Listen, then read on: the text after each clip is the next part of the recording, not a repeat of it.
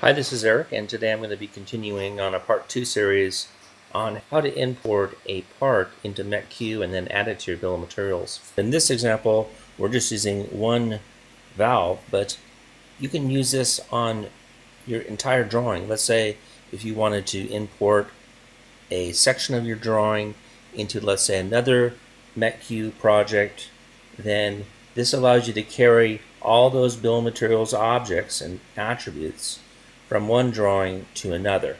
I just wanted to show you the step-by-step process of what you need to do. So let's get started.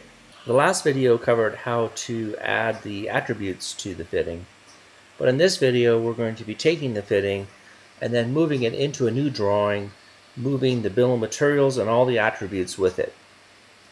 So it requires us to use a couple of tools. One is the Ucs Align Tool, and the other is an import-export tool.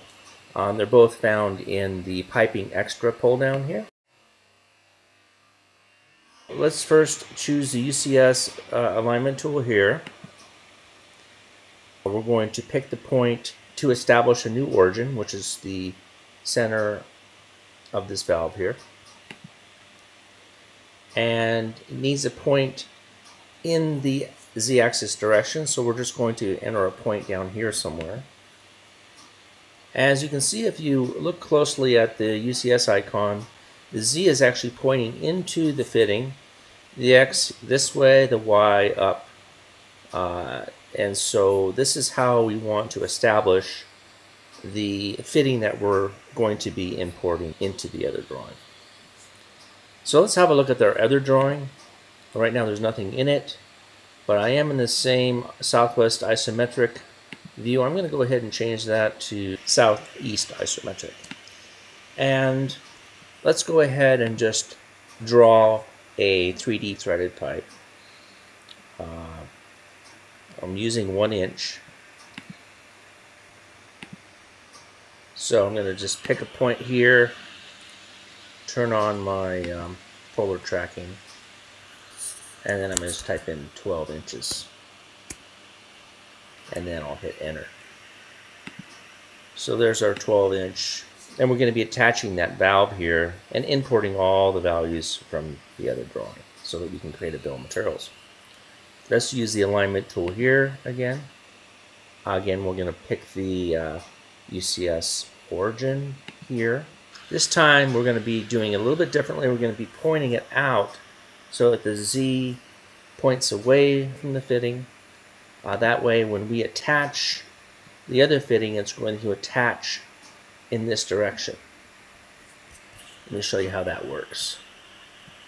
So let's go back in here. We're going to go down and we're going to choose the import-export utility. Now this dialog works in an L-shaped fashion.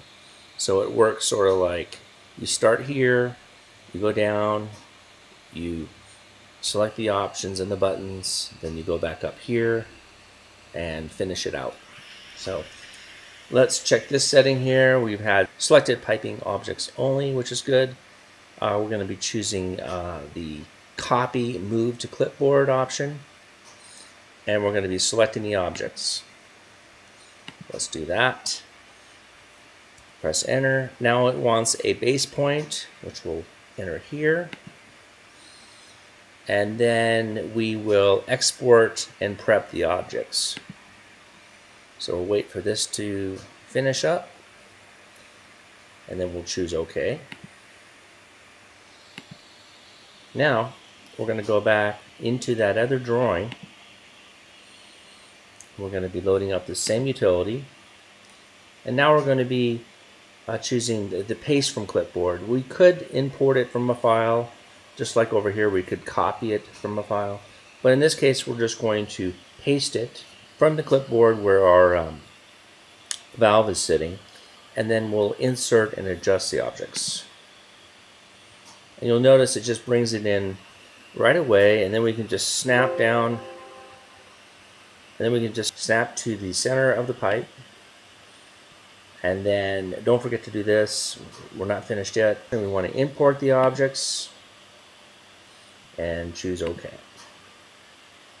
Now once the pipe is imported successfully, then what we can do is we can go back, like the last video, and then create that bill of materials and bring it into paper space and so forth.